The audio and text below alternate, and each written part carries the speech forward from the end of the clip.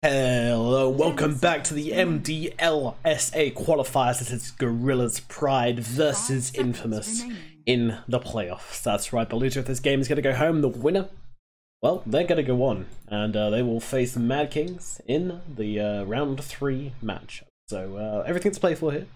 Loser goes home, so it's not any kind of softy group stage match anymore. No. We've got the big boy pants on now. The real games are coming out to play. And things change. Things change when you know that if you lose, you're getting knocked out. You know what chances. This is it. You gotta draft to your best. You gotta play to your best. You'll see them play to their strengths. You'll also see them trying to pull out the strategies. Everything is on the line. Dire team pick. These SA teams, I mean, there's a lot of them, and these qualifiers really are everything. Like they pour everything they've got into there. Like they try their hardest. They generally want to get to tournaments, like they genuinely do, and I mean they one of them's going to make it, and who's it going to be? And also with this qualifier, there's no Pain. I think Pain got invited, 5 seconds so it's going to be between Mad Kings, G-Pride, Infamous, SG, T-Show, and Lucini. So plenty of opportunity here. It's pretty even playing ground. I think if you're looking for an exciting qualifier to follow, which is going to be unpredictable, this is probably one of the best ones. Has arrived. There comes the Dark Willow from Infamous. So, let's look at these drafts so far. G-Pride, they're going to go for Sand King, Rubik, and Abaddon. Meanwhile, Infamous, they're going to pick up the Bane, Beastmaster, and the Dark Willow. On paper, I think Infamous are the favourite team. They have Pepita, they have Matthew, they have XL good. So these are some very good players. BNN's been doing pretty well as well. I don't know who Control X and Control V are. There might be a stand. G-Pride, they're all Hearing Force. And, I mean, obviously they have Masaku. They also have Moose as well. He's a very, very good drafter and a great player as well. So, you know, pretty even matchup, I would say, but I would say I would give the advantage to Infamous, but let's see how it goes. So, with this draft so far, we've got an SK and Rubik to start things off. This is such a popular combo recently. I can't stress that enough. We have seen so much Rubik Sanking. And, I mean, it's just a fantastic setup. A little bit greedy. It has to be said, it's a little bit greedy. You got the Rubik as a 5 support, which is never really very disciplined. You're always biting off a lot there, and because Rubik needs items, he needs a bit. He doesn't do well in that really hard 5 position. You know, if he's not able to make use of spell steal, then he's not a fantastic hero. But he's great for stealing spells off Bane and Beastmaster, and now Dark Willow. So there's 3 fantastic heroes to steal spells from. Maybe they're still going to pick up a 5 actually. But there's a Terrorblade coming out from G-Pride. This is, usually you want to pick the Terrorblade as a 5, but I think it's fine as a 4 as well, and the OD is in response to that straight away. OD can just make light work of the Terrorblade illusions, and generally does a lot of damage. High damage output here. It doesn't care about Terrorblade's insane armor, which is really important as well. And I've just realized how similar Terrorblade and Abaddon's feet were. 10 seconds remaining. Both have spectral flaming feet, so there you go. 5 seconds. Can't say you didn't learn anything today.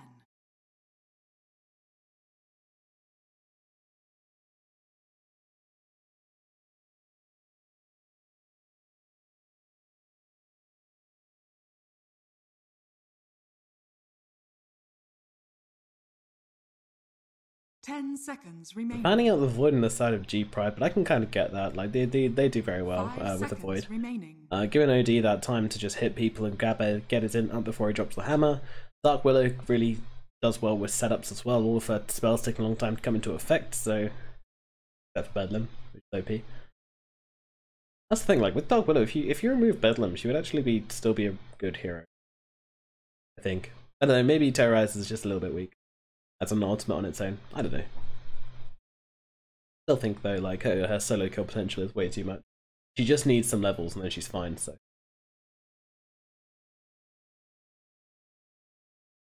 only 3 seconds reserve time left on G-Pride though. That's pretty big. Like if this last pick, if I were Infamous now, I would genuinely pick a pretty weird last pick, which makes Gorillaz reconsider everything. Just to take advantage of that 3 second reserve time, because they're only gonna have 15 seconds to pick a hero. So you gotta, if you pick out something crazy, As long as you know it fits into your draft, as long as you know you can play it, then G-Pride, you could really throw them a curveball, cause them to pick something stupid and then mess up their draft. It's a crazy strategy, but I think it would work. 5 seconds remaining. Again, we're all about that. We're all about those crazy strategies. You know, you don't get to be the very best without throwing some curveballs here and there. And Infamous, they've left themselves plenty of reserve time. They're mocking G-Pride right now. They're just like, oh, look at this, 40 seconds reserve time. We're just gonna take our time, go and make some cocktails, cook up some mojitos, sip them at our desk. Beautiful. Oh, G-Pride. Oh, you're still waiting? Oh, sorry.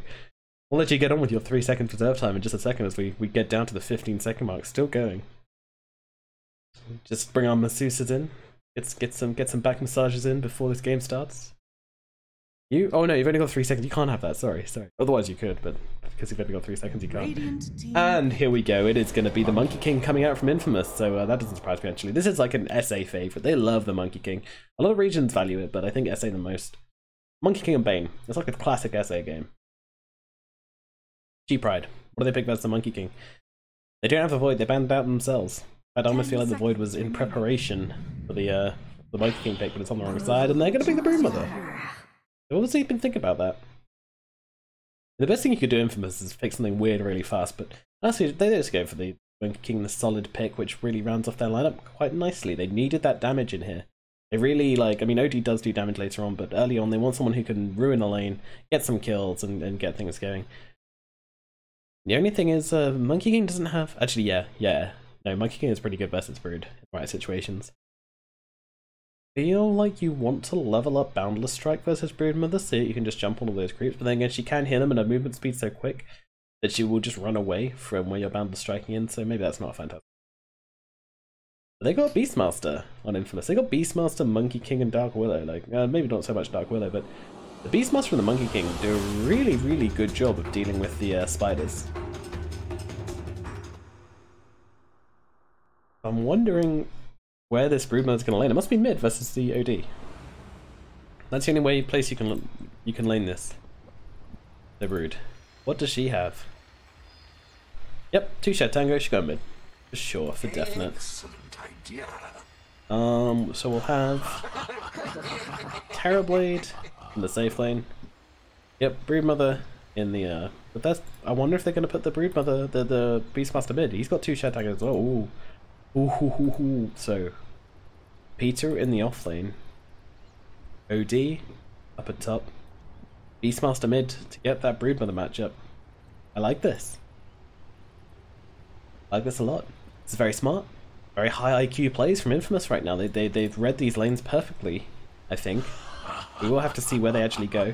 Shut up, OD, I'm trying to talk. You're laughing at me. Terrorblade in the safe lane. Versus the... Guessing it's going to be a Monkey King and a Bane? Or maybe the Dark Willow will come. Yeah, the Dark Willow gives such good harass that you might want it down there just to kind of fight off versus a Rubik. That might work really well for you. Because your Bane, he doesn't fight so well. And you can just bring him top and then he can enfeeble the Abaddon, and the Abaddon can't really do anything. Or you get Nightmare or Brain Sap and just kind of fight with him. Both are good options, actually.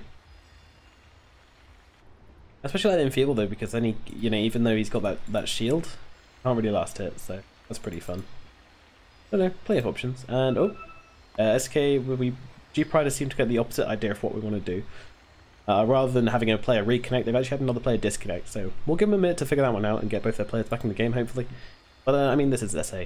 If you're not expecting pauses, then you should probably go to a different region, because I actually have notes. I'm not even kidding you. I have notes when I like. I don't try to crash the region. Like it just happens. It's just a thing. You know, it's not something I'm upset about. It just gives you time to talk about the game. Gives the players time to get in the mindset. You know, get into things. You know, like a list of things to talk about. We could talk about cosmetics. We're not going to talk about cosmetics. Although, oh, they do have my favorite courier. Damn it, we are going to talk about cosmetics because they've got the Dolfrat and what's this other thing?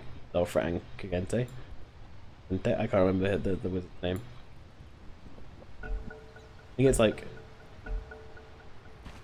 Shitty Wizard backwards, which is Shitty Wizard like mixed up. But anyway, yeah, it's a fantastic courier. Look at it go. It's fantastic. I've got that one. What the hell? Outer El Sand. I don't know what that means. So any translators in the chat? What does El Sand mean? I don't know. It might be El Sand King, I don't know. But we have a smoke coming out of the base from G-Pride. Let's see what they try and make of this. Looks like they're going to try and go for first blood somewhere. They've got the Rubik lift and they've got the Sand King stun, so that could be enough to get them that blood. Get the blood on the grass. Get the blood on the grass, that's a good saying. I should try that one more often. Well, Goku, he just wants to get this this observer wall down. It's such a value bounty wall. Well, it gives you rune vision, gives you high ground vision, gives you rotation vision from this area here. And if everybody's, you know, stacking or whatever, then they'll come in from that direction. You can catch them out. Meanwhile, down at bottom we have this courier kind of just doing laps here, but it's not actually a courier. Surprise! It's a Monkey King. Didn't expect that, did you? We're majestic courier. Best courier in the game. It just is. It's so sick. Well made, pretty. It's got particle effects. You don't like that courier, then you don't know art. And Moose kind of hanging around. They didn't really manage to find anything with that smoke. I don't think they're actually going for a kill. They just wanted to get that middle lane ward down. Monkey King though is going really far forwards here. He's on a little adventure. Wonder if he's going to pull a creep wave or even go for the courier snipe. The fabled courier snipe. It's out of the base if he wants to try for it. No, he will not. That's a Benja's special. As Benja's always goes for those courier snipes. The wages of fear. So, Masoku, he's going to be coming down to this bottom lane. They've actually seemed to be swapping things up because they managed to see, no I did miss this, but they managed to see the OD at top I think. And I'm not going to pull the wave. This is interesting. So they're going to bring the Terrorblade up top. I don't think they've, yep, now we got the Beastmaster versus Brood at mid, and Beastmaster's going to have a great time here. Starts off with that inner beast just to help him CS, and he'll soon go into the axes, and that'll help him a lot versus the spawn spiderlings when Brood gets that. Meanwhile, things are pretty chill at top lane. Like, I don't think there's. I say that now. It's probably going to kick off soon. There goes the Metamorphosis and the stun as well onto the Monkey King. This is a lot of damage for Pizza. What do you do against this? He's just going to back out. They're not wanting to chase any further than that. But the Metamorphosis is going to give them such a good early game advantage in this lane. Cell, Good and Moose just kind of fighting off between each other. Meanwhile, the bottom lane. Masoku and Control X. Oh, they're going to lift him back, throw him down, but Matthew's in the wings. Waiting, he hasn't leveled anything up yet, but meanwhile, Terrorblade has come down. This is interesting, and they'll send the Abaddon up. So they want to get the Abaddon versus the Monkey King. That's an interesting lineup. You are never going to succeed.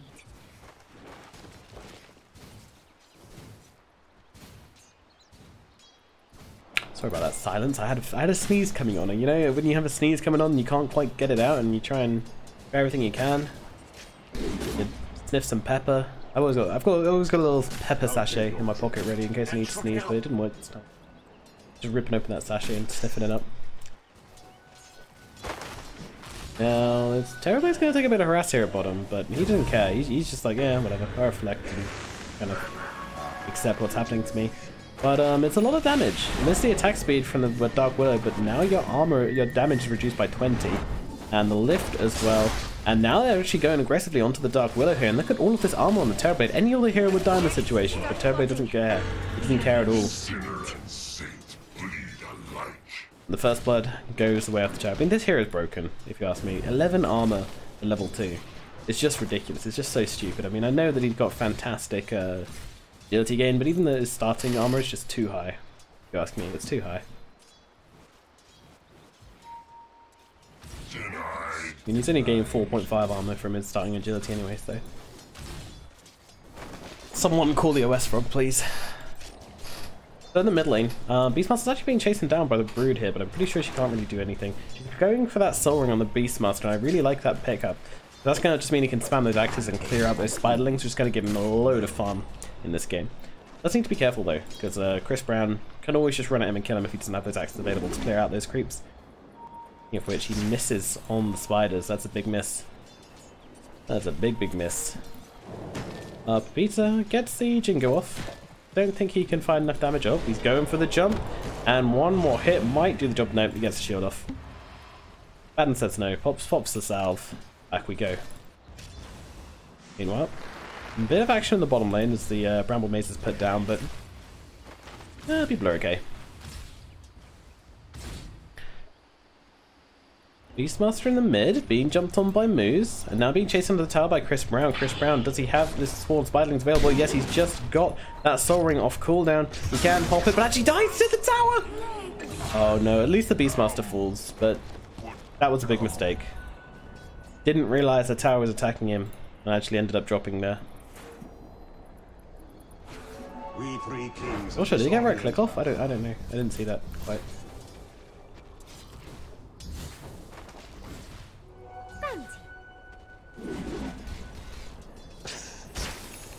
Well, back into the middle lane we go. I feel like BNN needs to be a little bit more careful with his axes. He seems to be just using it to get last hits right now, and really you want to use it on these spiders. There we go, getting one off on the spiders, but wanting another one immediately afterwards to follow to actually get the kill underneath them. And oh, can he get it? Oh, he doesn't actually kill them. I think he needs to get both axes through on them or something, I don't know, but maybe he just needs more level than axes. Already level 3 though, aim towards level 4. He'll then have that scream. Meanwhile, Peter, farming in an unusual but safe position. Not sure. I think Baden must have pulled the creep around. Felt like he needed another level, and this has become kind of commonplace now. Whilst taking them at the beginning isn't that common anymore, just going in and stealing the creeps and bringing them to you. It's quite common where you just need to grab a level or two to survive in your lane. It's smart.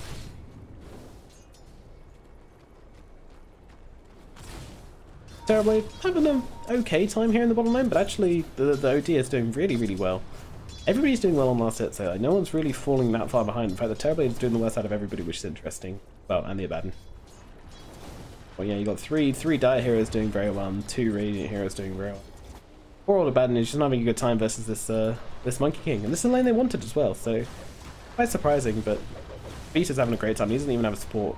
Also down at bottom and showing OD has a decent game. And look at this damage onto the Terrorblade. Can they bring him down? They're going to get the stun out. The lift from the Rubik going to stun all 3 of them up for a while. Now's that Shadow Realm. Can they find the last tick of damage onto K1? It does look like he's going to get away though. Rubik slapped up. Doku in trouble, getting blocked up. Those reflections coming in. Can they kill Matthew? That is the question. Now that stun is going to come out onto K1. Matthew escapes and it'll be okay for Infamous.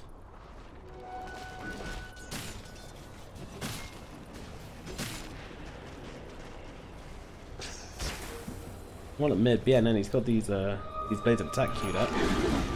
Throws the yeah, they get him. They get the boundless strike through. That's easy enough to get a kill. Dire's top tower is under attack.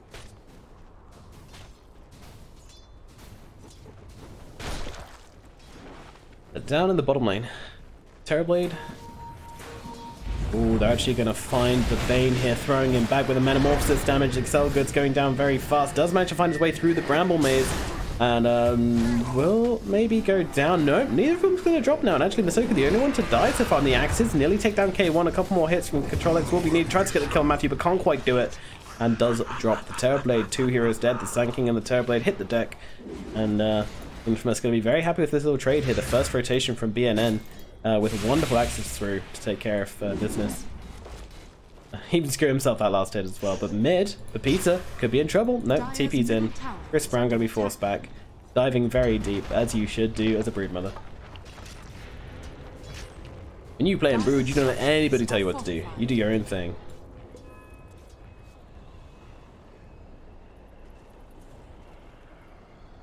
MK moving back into this middle lane, and with this Beastmaster, I think they just want to get some damage onto these spiders, but he didn't quite land there. Wild Axis, I think they do like max amp per stack. This'll come in handy. Oh no, damage amp per stack. So it does 12 extra damage for every piece of damage you take from Beastmaster, I think. Oh look, yeah. Octarine and Radiance on Beastmaster OP. What if Radiance actually works? But like, if it's every stack, then surely Radiance should do like 12 extra damage per second. They're going to use a shout onto the brood here. With the illusions, they're actually able to do so much damage, and that's the extra stack damage. That's those axes coming through, and he's going to have them one and gets them. Got him. That's your shout used, and that's a kill for BNN. Should be happy with that. Meanwhile, Peter in the top lane. Has he gone down yet? He hasn't gone down. He's having a fantastic time. 58 CS. Obviously, BNN sitting on a bunch more just because of these creeps in the middle lane. And we'll throw it over to net worth, but that is reflected just because he found a kill. He's found 2 kills now, I think. Yeah, on that Beastmaster. He did die once. When did he die? I don't know when he died. Yeah, they ganked him in mid, but he still got the kill onto the brood. I remember. My short-term memory does come into play there, but luckily managed to find it back. X is going to fly. Now these spiders are getting to a higher level. It's harder for a BNN to pull them off, I think. But more than happy to just use the axes for farming. Meanwhile, at top, Peter trying to find the Abaddon, but Abaddon has the ultimate, so I think he just wants to Jingu here and trigger off the Abaddon ulti. There you go. Boundless Strike, he's happy with that.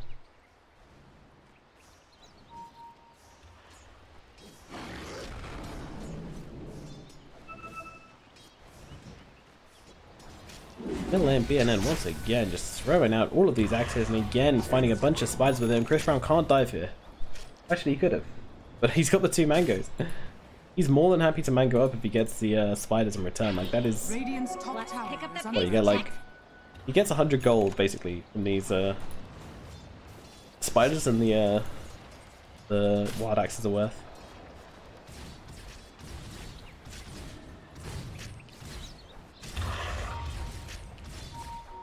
This'll come in handy.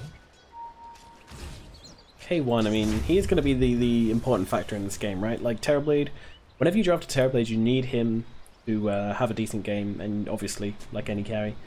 But he doesn't play comeback particularly well, but what he does do is provide a ton of damage when you use that Metamorphosis. I mean, absolute ton. So let's see what he can do onto Pepita here. They're waiting for Pepita to go aggressive. They lose patience, they run on him, they do get the lift available, and there's a Metamorphosis coming out, the Boundless Strike to try and buy himself a bit of time. He needs to not get hit for 3 seconds to be able to get to these trees. 2, 1, he's going to make it to the tree line, and he does get himself out of there with the immediate Boundless Strike. Sorry, Primal Spring, and then TP from the tree, and he is out of there. Meanwhile, the bottom lane, they actually found a kill onto... No, middle lane, sorry, the spider went aggressive. Yeah, no one except Beastmaster can go to this lane, otherwise they're going to die. Maybe Monkey King can do it. Yeah, he's got the Claymore actually, so he'll be fine in this middle lane. I mean, while at top, the damage is coming out inside tier 1. A1 will deal with it. Bottom. Moose. Do they have a sight for him? They do not, and I'm sure Moose already checked all of that. Meanwhile, Chris Brown actually goes down the middle lane, but we'll keep our eyes to bottom as they're trying to do the damage to this tower, and BNN with his 3 levels into Inner Beast. Making short work of this tower, especially with that wall. He's going to come in and tank for a bit, but in comes the Abaddon, looking to try and defend maybe. Now they did kill the Broodmother in mid, was what I was about to point out, with the Dark Willow and the Monkey King. The bottom lane, they have managed to take this tower. Pretty good. Quick pause for the lag. You know, it happens. All good. But yeah, middle lane, looks like they used the Boundless Strike and just the stun from Dark Willow.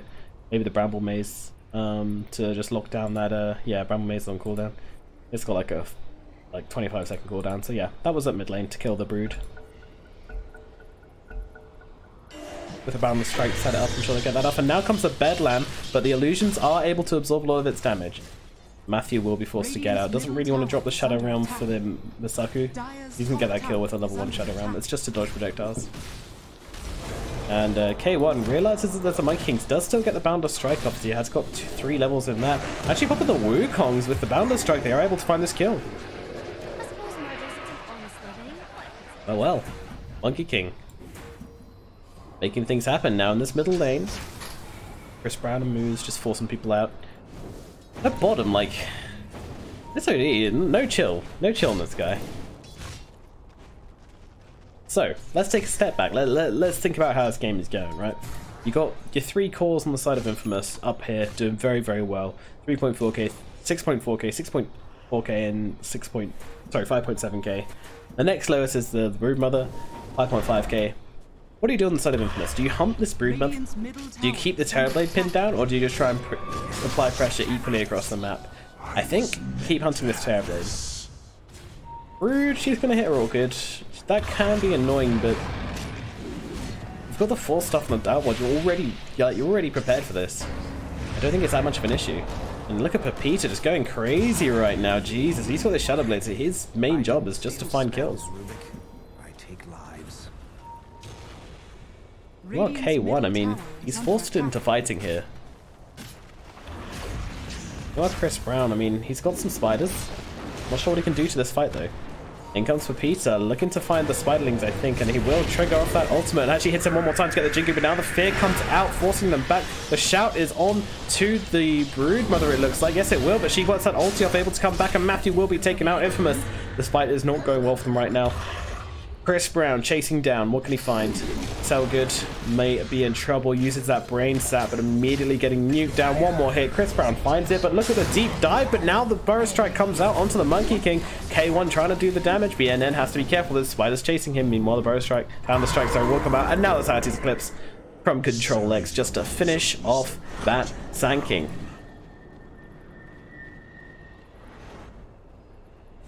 So G-Pride will just kind of hang out a bit. They lose two. Maybe the Brood driving a little bit too deep there. I'm not sure she had the Orchid before, but because she got those kills, she managed to find her Orchid, and that's a massive timing they've just hit. Radiant's top tower is under attack. I don't know.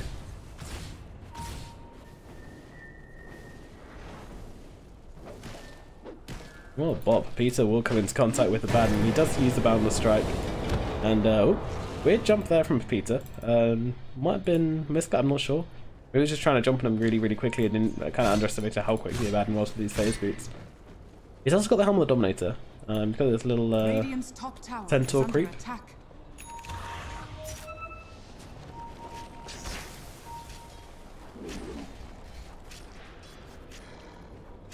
Peter just using that Shadow Blade. He's actually going to go on to Chris Brown here. This seems crazy. Soku could be a more realistic option. Yes, he will. Battle Strike. Oh my god. That's a lot of damage. Peter, well, he can't find the jump away, but doesn't really need it. Meanwhile, in the middle lane, a center will stomp, but the tower's already dead. Beastmaster, we got a creep battle going on. But of course, the Beastmasters win. So you want more. More creeps, more money. Meanwhile, at top, K1 is doing a very good job of just kind of farming up, ignoring everything, but, well, not a very good job. He's far behind, but... Oh no, Peter. He can solo get this kill if he plays it right. And Terrorblade hasn't leveled up something that's so greedy. That is so greedy, but he's only level 8. Holy crap, this Terrorblade is low. Jesus. A level 8 Terrorblade. I mean, he's got a bad amount of gold, but I didn't realize what's happened to his levels. Jesus, he must have just been dying everywhere. He obviously hasn't been there for the fights. Shout out onto Chris Brown. Pepita, there's so many spiders here if you can find them, but unfortunately they are scuttling around all over the place. It's very difficult to find, and they will get the Boundless Strike onto Chris Brown. And Rubik does Astral himself. Doesn't really do a whole lot. Last. And oof, this is one farm. Dark Reload. She's found herself a Veil of Discord. This is problematic. Terrorblade, when he hits level 9, is he going to get a point into Sunder? No, he's not. He puts it in the Conjure Image. So greedy, but I guess you kind of need to be at this stage of the game. If they gank you, I don't think you're going to get a chance to use the Thunder anyway, I guess. But still, I would just take the Monkey King. Meanwhile, Pepita is just going absolutely crazy on this Monkey King. Really kind of making G-Pride look like amateurs here. Just roaming around the map, finding whatever he wants. He's got the Solo Crush, which just amplifies his damage so much. Radiant's top tower has fallen. Pepita is doing work. Okay, so G-Pride, their way back into this game is clearly on the back of this Terrorblade, and he just has no items and no levels right now.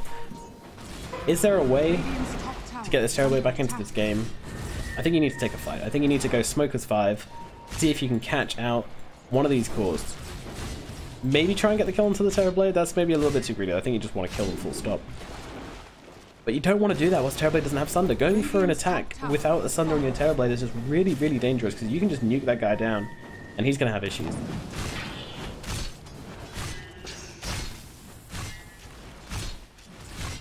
Chris Brown, he's got the Orchid, and Abdalion. Queued up that BKB. Might be a while before he gets that, but he's got the kill potential available. And like they don't necessarily need the Brood Mother just to stay within her webs. If they go for a smoke with a Brood, they can make full use of this Orchid. She can always place a web like once the gang starts, but they need to use this only net worth they have. And talking of which, Pepita is going to drop here. There's no way with the Astral there yet. Nicely done. I questioned the Astral Steal, but it was really, really good there.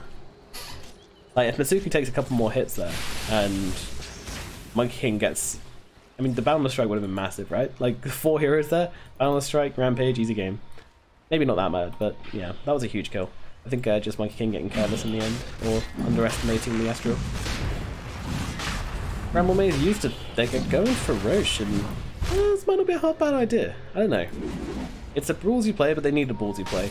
They're coming in on Roshan. Look at how quickly it's falling. This is Medallion, Terrorblade. It's a big call. Let's see what they can do. In comes the ultimate from Matthew, though. Doesn't quite catch out the Brood, though. She's playing inside the pit. Roshan getting really low. Roshan is going to drop. Who's going to get it? It is actually K1 who gets it, but immediately falls down to the Hurricane Bike. Meanwhile, Excel good in the middle of it, all taking a lot of damage, but those illusions tear apart Masoku as well. Down goes the Abaddon. Meanwhile, in the vertical fight, man, this Terrorblade's back alive, but not for much longer. Nice axes coming through just to secure that kill. And I believe... I mean, G-Pride don't GG out just yet. They've still got a small chance in this game, but it's grim. It's grim as hell. Let's see what they can do. It's a best of 3 series. I might be tempted to just call it personally and just be like, hey, let's go, you know? But, you know, 1 lane of racks, it's not that bad. 15k advantage at 19 minutes. Okay, that's kind of bad. They did get the Roshan though, you gotta give them that. They went for Roshan, they took Roshan, they just weren't prepared for the consequences. I think that's a fair statement to make, and now they're gonna lose racks after just taking Rosh. You know, sometimes it happens. Hurricane Pike comes through, but the Astral from Rubik is there. He really likes this spell, and it is really, really good versus their team. We've seen. Infamous, they're looking for shrines now. Guess some shrine gaming going on. No, not MK, he's all about the creeps. No, never mind, he just wants a shrine. I say, he has most of their physical damage. Like, the OD just hits like 153. Well, they hit a similar, but Monkey King hits much faster, so. OD has that pure damage though, that's a big difference. On heroes, not on buildings.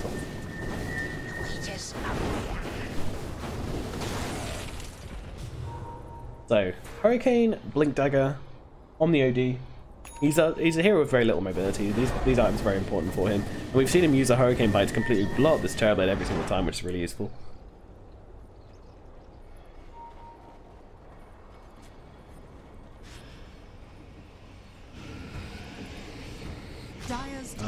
Excel good.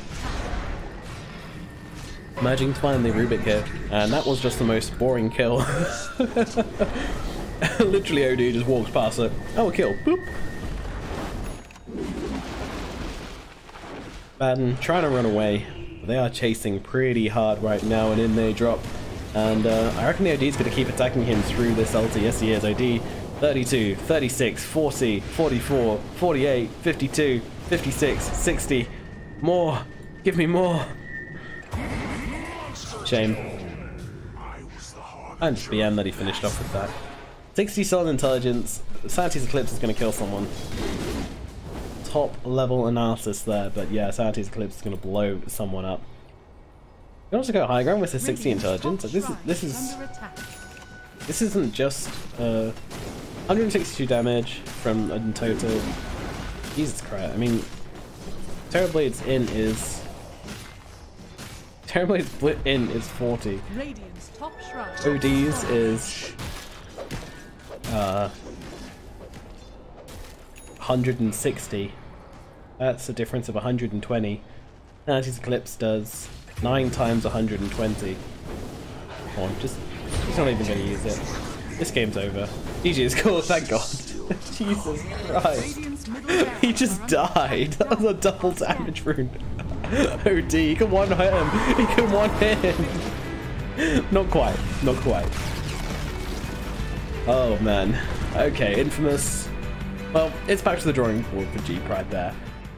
Game number 2. Coming up shortly, but I mean there's no analysis to be done here. The Roshan was a good call. You gotta give him that. The Roshan was a great call. Unfortunately, the Terrorblade just had no space. I mean, level 8 by like what 16 minutes or whatever it was. That was just not possible to win the game from that situation. And yeah, the graph was. I think this was a Roshan jump, but yeah, kind of a small dent in the hull of a ship. But again, that's what sunk the Titanic though. So maybe that's what G-Pride can do next game. Sink the Titanic. I don't know. Stick with me, NomadCasts. We'll find out. Coming out very, very shortly.